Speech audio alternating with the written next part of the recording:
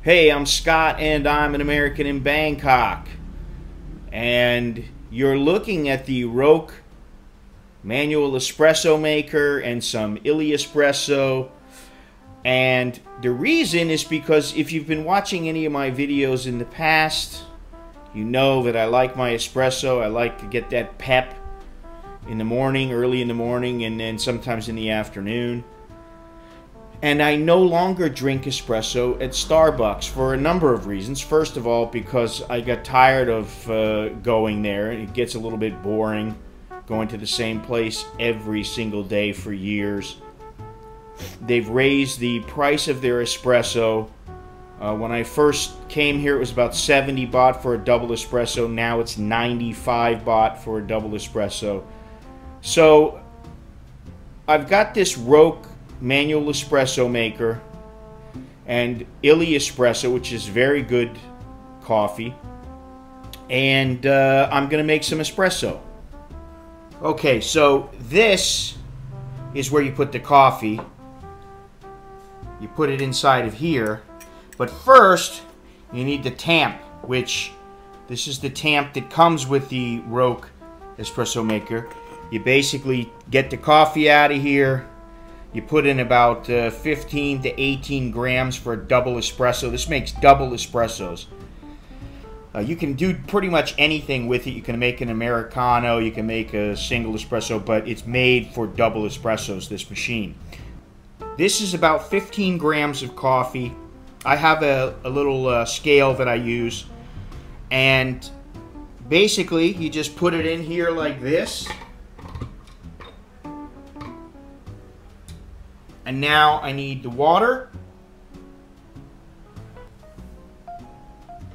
That's 1 ounce. I put a little bit more than 2 ounces in total. That's 2 ounces right there. A little bit more. Just a little bit more. You lift up the handles.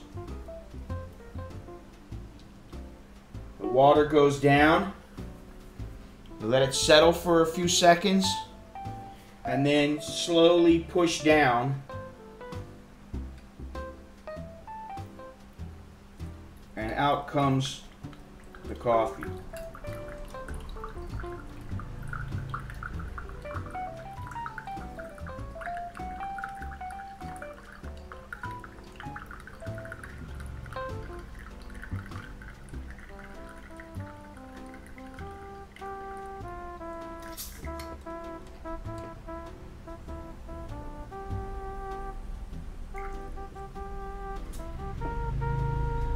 There you have it. A wonderful double espresso, not from Starbucks.